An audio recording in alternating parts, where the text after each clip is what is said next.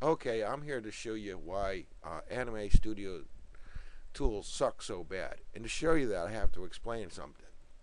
And so to do that, I've opened up Photoshop.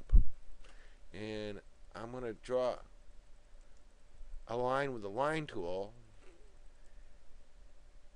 And you notice it instantly fills with a color. Now I'm going to add a layer just so I can make a point here. Okay? And the point is, to make this line in any vector program, you need 4 points. You need one here, you need one here, you need one here, and you need one here. Hey, that gives you a object that can be filled.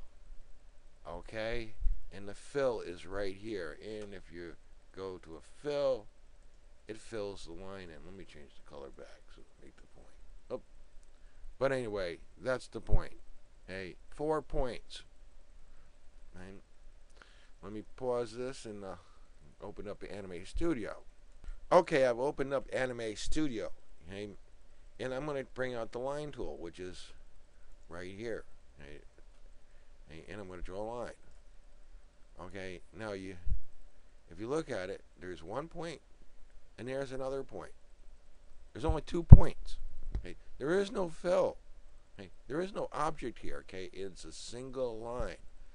Okay, I'm going to add another point. Oh, actually, I'm on the wrong tool. Okay, and I'm going to bend the line. Okay, and I'm going to translate these lines. Okay, now I can make the lines small or I can make them thicker. But you notice there's only one line. Okay, there is no fill on the line. Okay, that's the difference between Anime Studio and every other Flash or a vector program. Okay, it doesn't handle the lines the same way. They don't make an object and they don't fill it immediately. Okay, it's the reason why Anime Studio is probably better at animating than Flash and any other program because you don't have 4 points.